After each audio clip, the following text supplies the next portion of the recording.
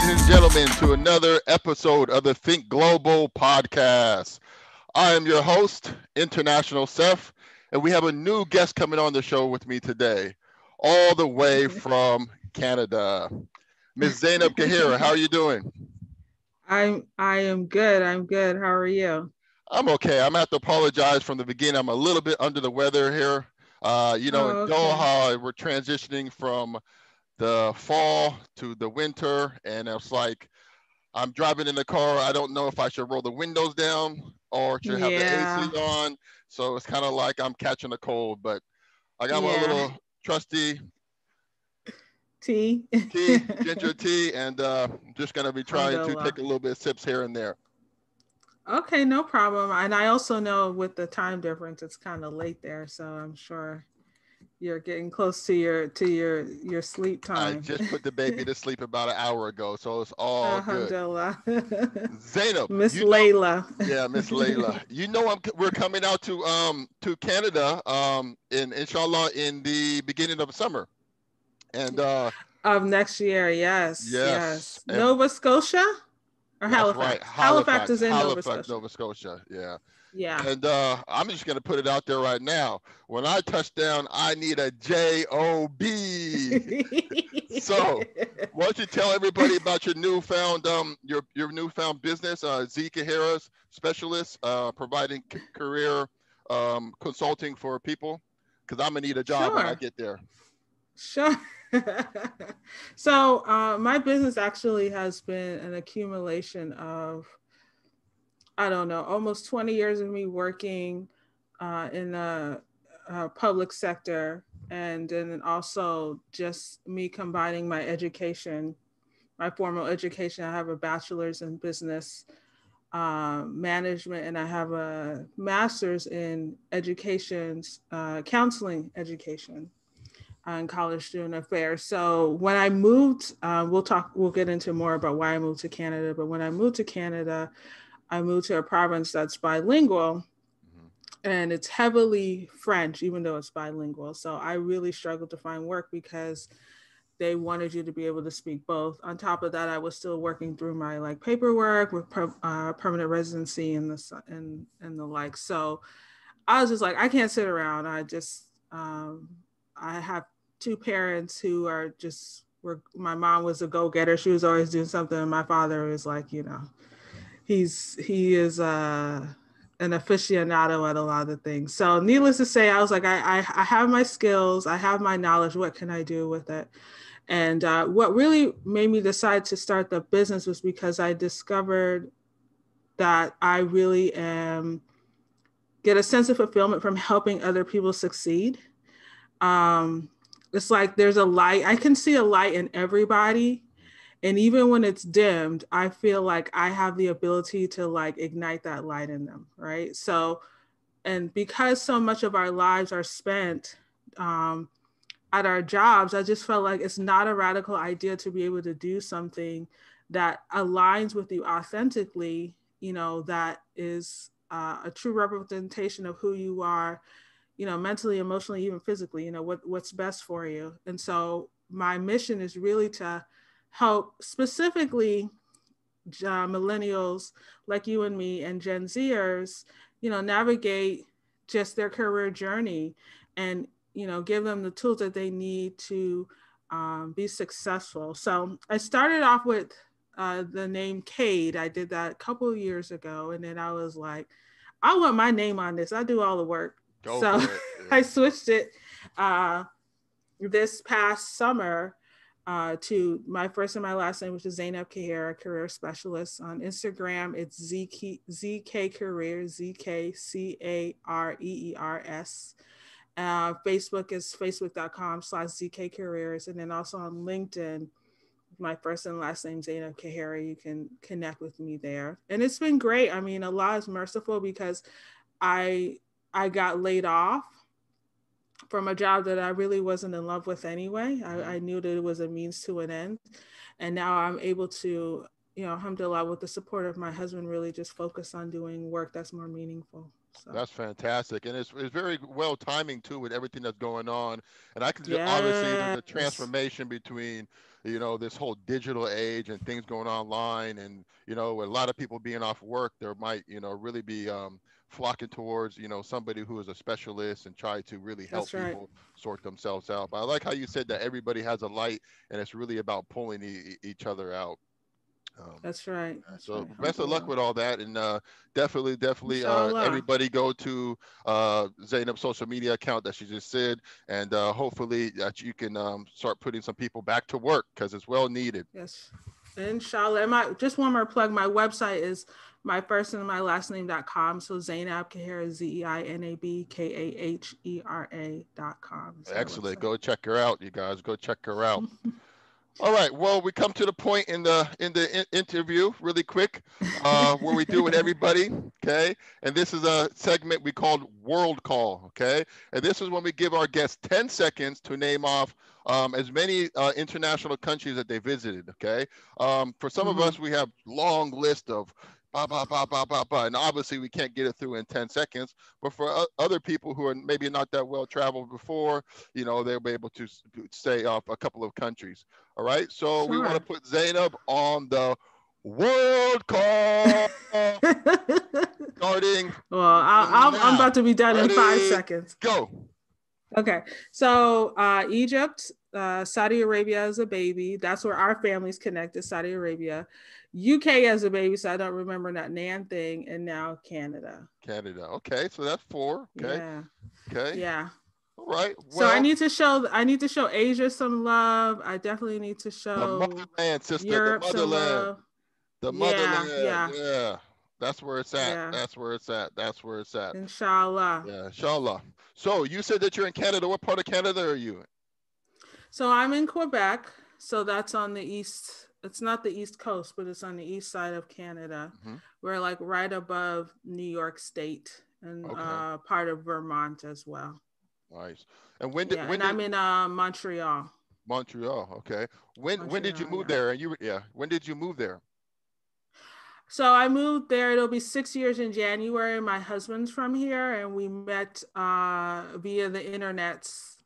And we were both like in transition, just finishing up academic programs. So we were like, whoever gets the better job first, that's Mhm. who'll move. So I used to say he got lucky, but I got lucky too because Canada is pretty cool. So Right. I moved here. Like literally, we got married, and then the next day I was on the plane, and it was Wow. a blizzard when I landed. Wow. Well, we're gonna get into all that, but obviously, you grew up in the States, and so how is it like? Well, we can't really say technically living overseas because it's just Yeah, north of the border. So how is it living in a different country like Canada? What are some differences that makes Canada different than the U.S.?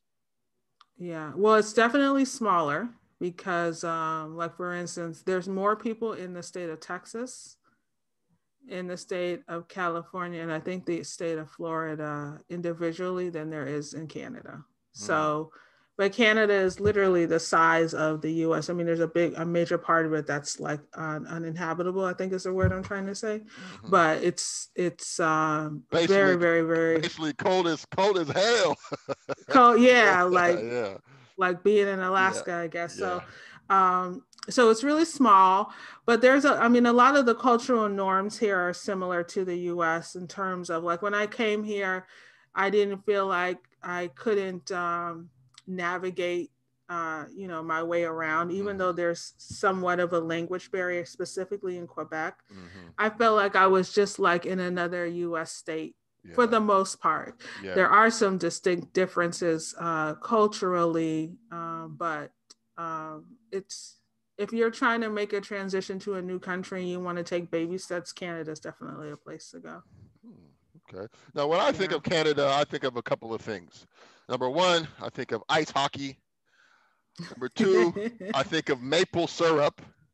Yes. Number three, I think of precious metals, especially like silver, because I know they have a lot of mining companies in Canada. And number Okay. four, this is whenever I'm overseas, I always see Canadians have like the Canadian flag on their backpacks or their hat or something. It's always like a little flag or like a pin or something that lets them know that they're from Canada.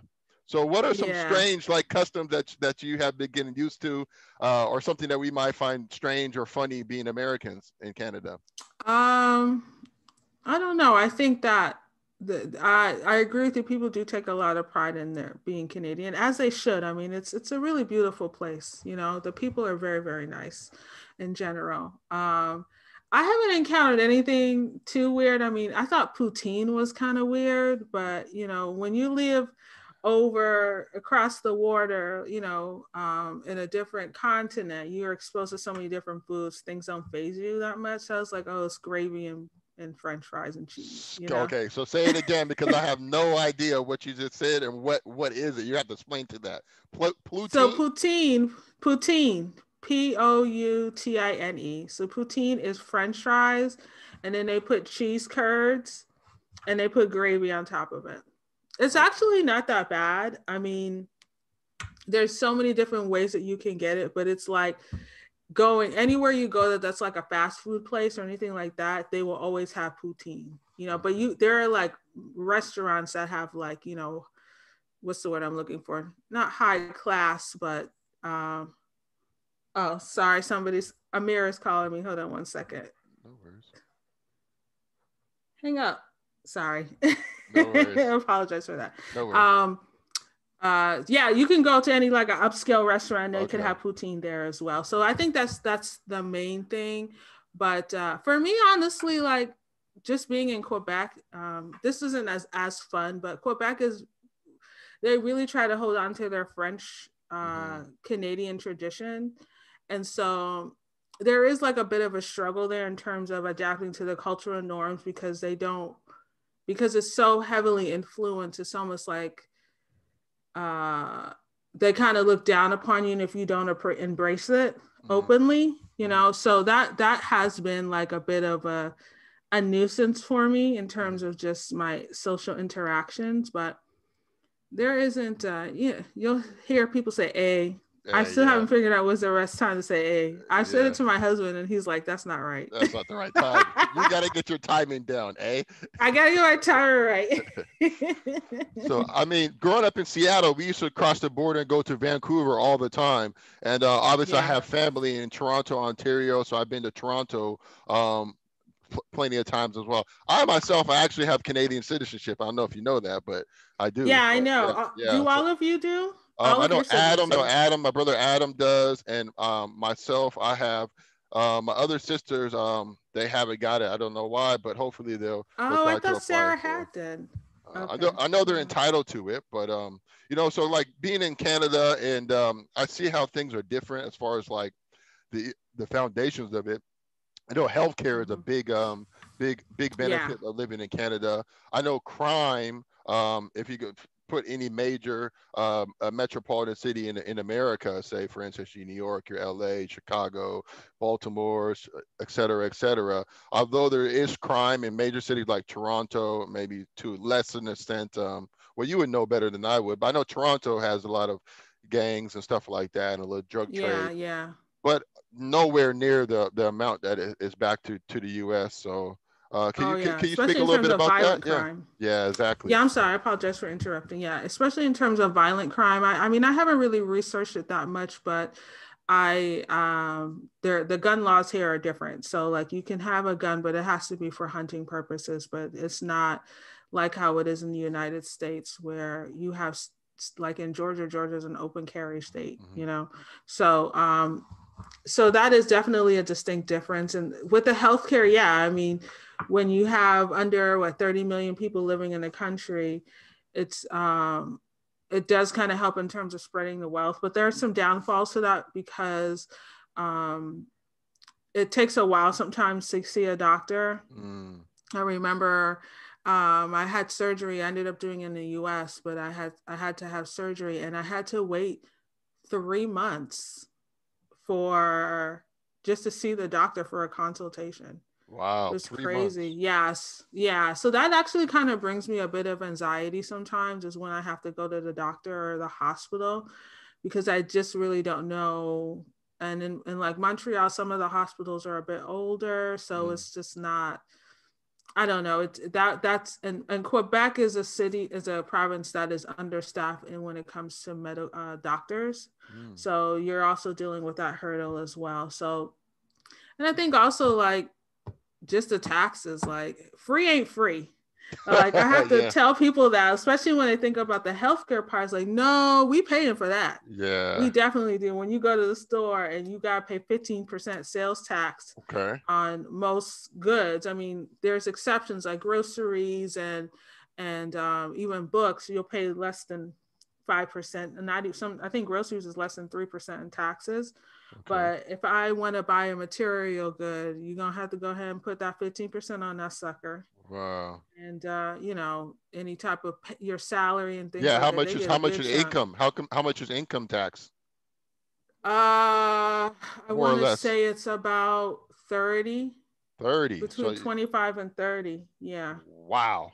Yeah, and that depends on your income level. Mm-hmm. So, my husband and I's, it was less when he was making under 50, and then our income doubled because I started working, and then they were like, "We gonna get our money today." Yeah. Yeah. So it's a So, sliding scale. The more you make, the more you get yeah, taxed. Huh. yeah. To my knowledge, I'm not the most learned on it. I just know that I always prepare myself to have, and people are conditioned to it. I mean, they don't like, it's like in the US, there's debates about how much money we should be paying in taxes, but because there is an entire healthcare system that is tied to uh, the payment of taxes, they're not afraid to share the wealth, right? There's, like in the US, it's this conversation about how much the government should be involved, and Mm-hmm. you're considered a socialist if you feel like people want to share the wealth. It's not like that here.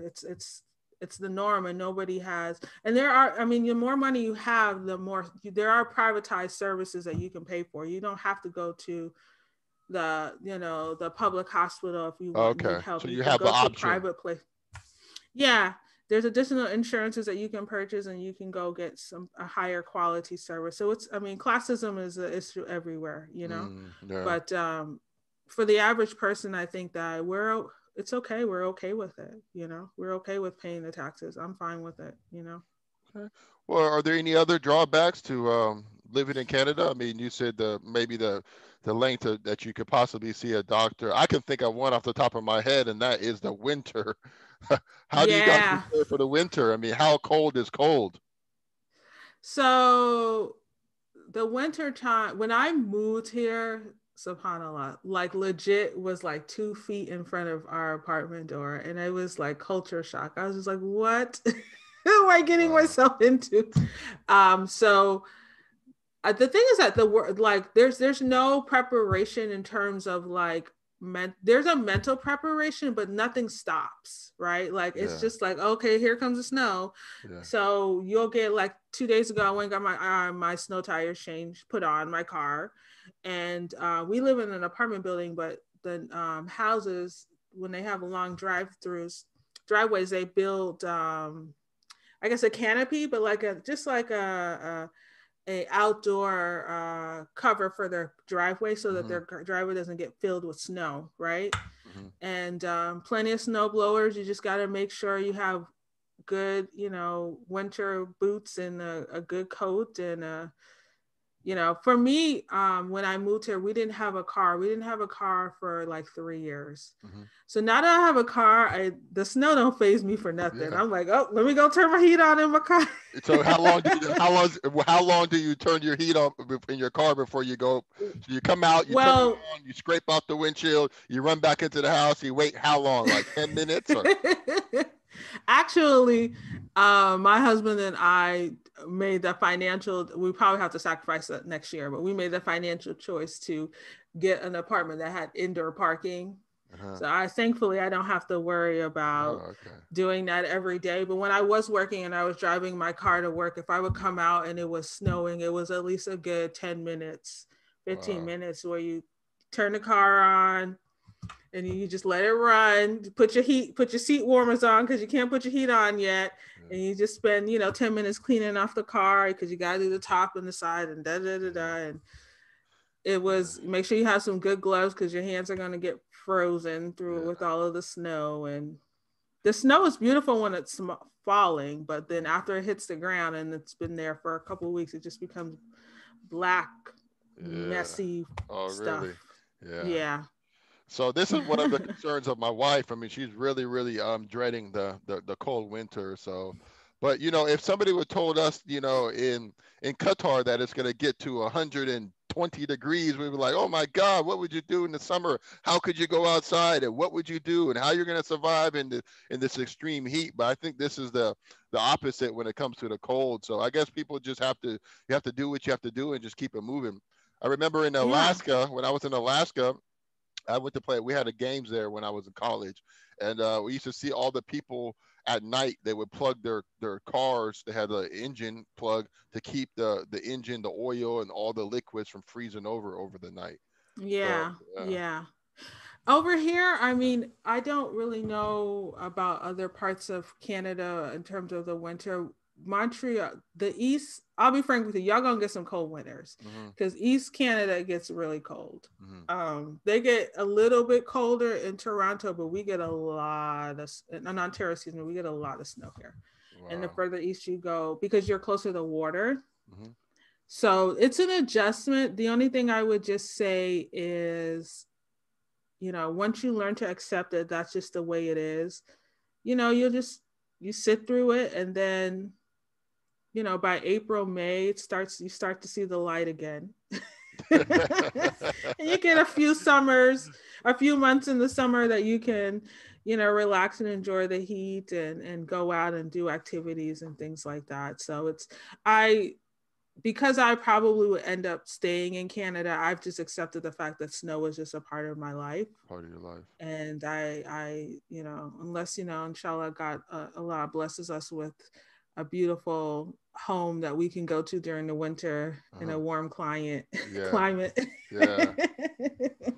So it is what it is. So gloves, boots, coat. Gloves, boots, coat, scarves. Gloves, boot, coat. Yeah. Yep. Bear skin, bear fur, or I do. To be honest with you, I had one of those heavy down coats, and yeah, it works for me when I had to commute by foot. But when I got my car, I yeah, have like a semi wool coat, and yeah. it keeps me warm enough that I can just throw it on, run into the store, and run out. But the boots are a big thing Mm-hmm. because you there'll be ice, and Mm-hmm. I've definitely have busted my butt on some ice more Mm-hmm. than once, Mm-hmm. and then also, like, I made the mistake and I bought these like industrial, like thick, like super thick rubber type boots, and Uh-huh. they were so heavy and I couldn't walk in them. Uh-huh. So I have something that's like a hybrid of a boot and a sneaker, Okay. and it's perfect. It's Okay. perfect. Excellent. Yeah, and then the other thing you'll notice is this is really great as a Muslim. In the wintertime, people take their shoes off at the door because they don't want to track the snow in because it'll mess up the floors and stuff like that. Oh. So it's more than norm to go to people's houses when we could, and you'll see people with their shoes off. Uh-huh. And then you have, mud rooms and, like, mats at the door to collect your boots and stuff because of the snow. Wow. Excellent. Ladies and gentlemen, you are listening to the Think Global podcast show. I'm your host, International Seth. And today we have Miss Zeinab Kahera on us with us today. And we're talking about her relocation to Canada. Make Mhm. sure if you like this hat that I have on, or any other shirts that we have, Think Global products and merchandise, make sure to visit us up at azomco.com. You can order your from azomco.com. Also follow us on social media at Azomco Global, Facebook, Instagram, Twitter, and subscribe to our YouTube channel. So Zainab, how long are you planning to stay in Canada? Um, like I mentioned before, probably ideally what my vision is to have two homes. I'd like Mm-hmm. to have a home here, and I'd like to have a home in Atlanta, because pretty much mine, except with the exception of my dad and my grandma, my whole family's there. Mm-hmm. So um, just being able to go back and forth would be great Mm-hmm. throughout the year. And then also, inshallah, when we have children, I would like my children to be able to have a second home that they can go to. So I think in terms of within Canada, I definitely will be getting out of Quebec because it's just not my cup of tea. Mm-hmm. Um, And it's really not that much the language as it is the just some of the cultural norms. I guess this is not all for all Quebecers, so I don't want to make generalization, but at least from a political standpoint, there's a really big denial of like systemic racism. Mm-hmm. And you know, you're very inclined to see something happen, and then the first thing the leaders will say is, that's not an issue we have here. We don't struggle, we don't have issues with systemic racism. And I'm like, yo, yes you do. So, Yes you do. okay, so let's try to unpack this now. So, is it diverse in Quebec or? Yeah, it Yeah. well, so I'm in Montreal, right? So Montreal is the most, it's the have biggest populated city. I think there's like over uh 1.5 million, maybe 2 million people. My math may be wrong, but I know it's a minimum of like 1 million people. And then I think Quebec City is the other biggest city, right, in Okay. population. So when you go into Montreal proper, like, it's extremely diverse. Mm-hmm. I have to say my view of diversity is different because I came from Atlanta, Mm-hmm. which is like tremendous. It's a black city, you Shout know? out to the And so, ATL. yeah. So it was like, people were like, it's so diverse here. And I'm like, oh, okay. Yeah. Go ahead and tell yourself that. Yeah. But there are, in terms of social cultural interactions, yes. In Montreal itself, there is a very open, progressive community, a lot of Muslims, Mm-hmm. But from a political leadership standpoint, it's like being in Georgia, where Atlanta is a liberal city and then Mm-hmm. Georgia is a conservative. Well, we'll see. Yeah. Georgia is a conservative state, right? It's kind of the same here. So I've just never really felt like comfortable. You Mm. know, I just haven't. And the people are nice here for the most part, but then you'd still have people who, you know, I wonder, like, are people looking at me differently because I'm a black woman? Mm-hmm. And I was spoiled. I was so spoiled in Atlanta. It wasn't something I really thought. Depending on the neighborhood I was in, for the Mm. most part, that just wasn't something that I needed to think about. You know. Yeah. So I ideally will probably head over into Ontario, move Okay. further west. I don't know Yeah. if I'm gonna do Toronto because it's expensive, It's a but very maybe expensive. a Yeah. surrounding city. Yeah.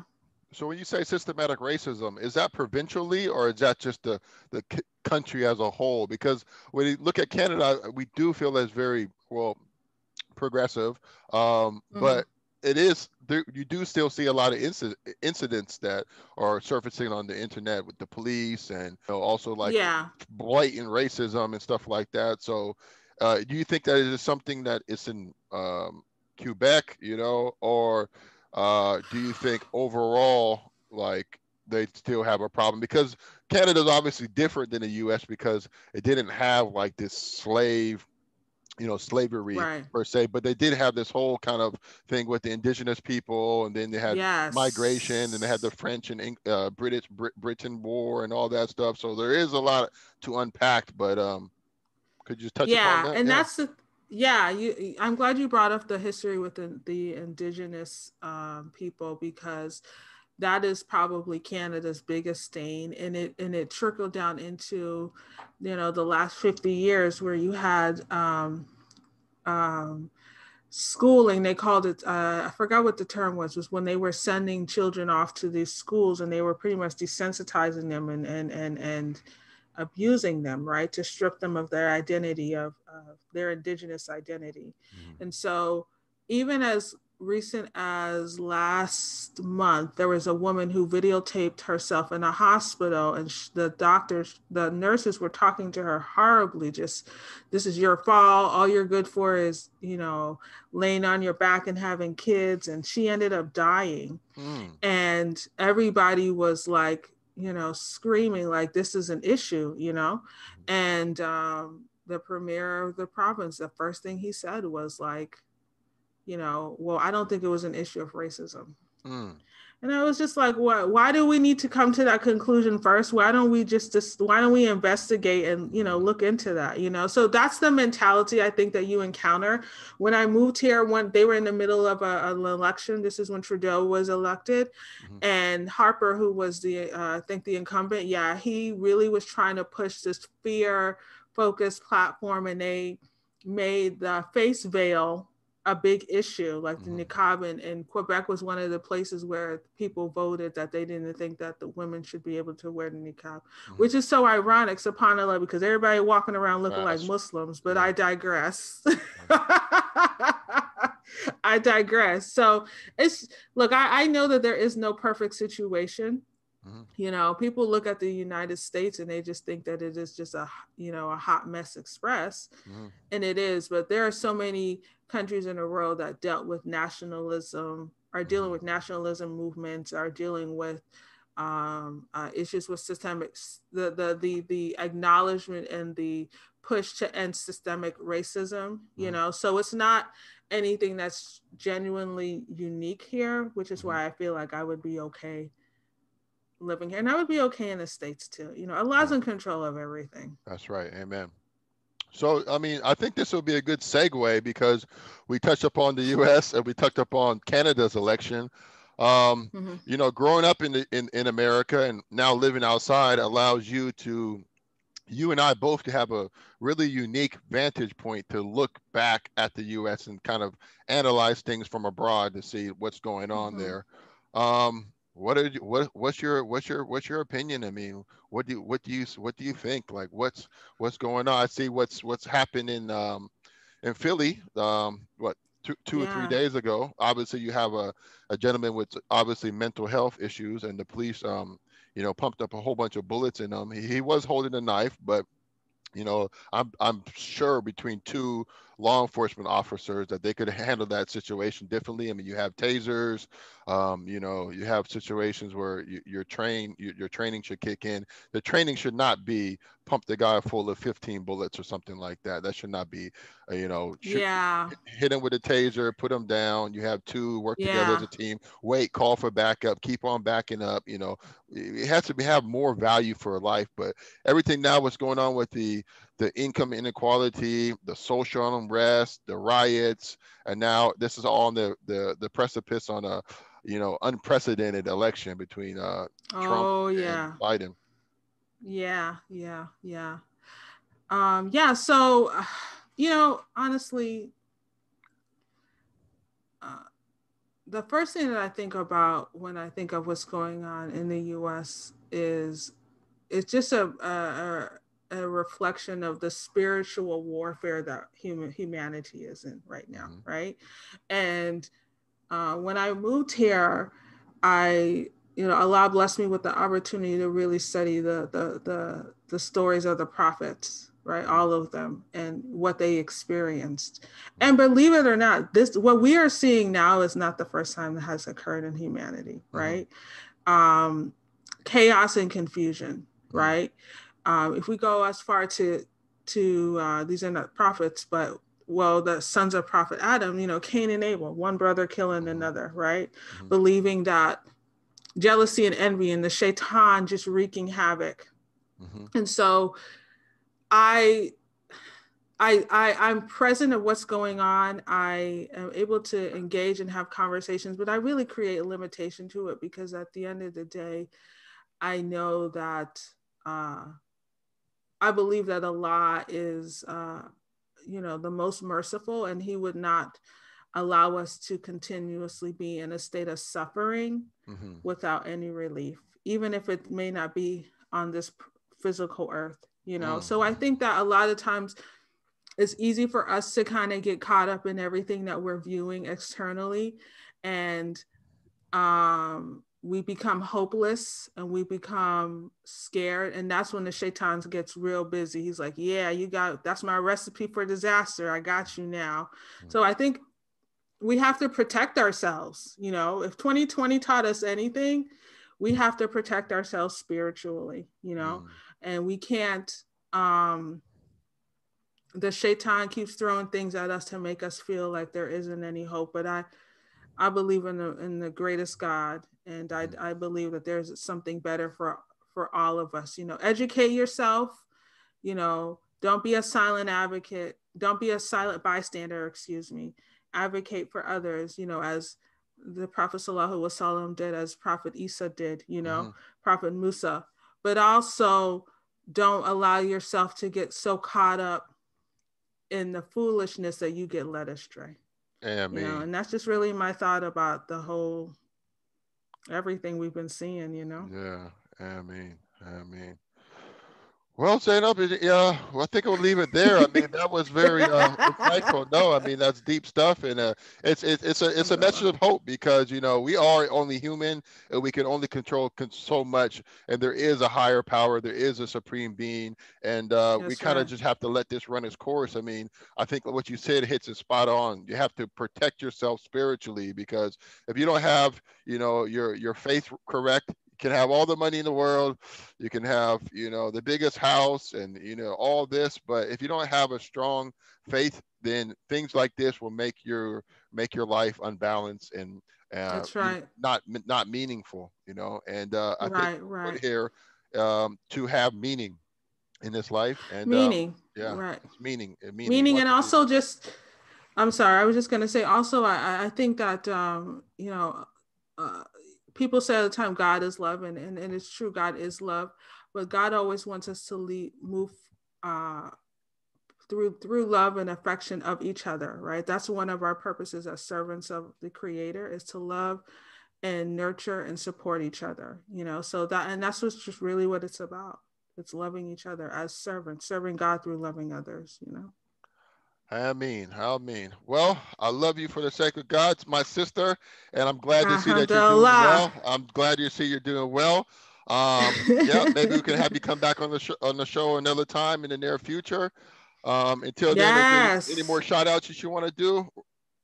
The only other thing is on my Instagram, ZK Careers, you'll see some links to my podcast that I have with my sister. It's called Kahera Conversations with my baby sister, who is not a baby. She's 25. Did Can she you just have a believe it? birthday recently, or? No, Mimi's birthday was in July. She turned 25 in July. So, Wow. and she's so smart. I Man, just sit in Amira, awe. mashallah, she is brilliant. Such a brilliant sister. Oh Yes, man, very brilliant. So like we just talk about just give advice on life advice, spiritual advice, and then we connect it to your career, whether you're an entrepreneur or you're just trying to navigate, your industry. It's a really great podcast, and I invite you to come listen to us. absolutely. You heard it there Inshallah. first, here on the Think Global show, ladies and gentlemen. My guest today was Miss Zeinab Kahera, and I hope you had a really, really good understanding of how her journey was to relocation to Canada and beyond.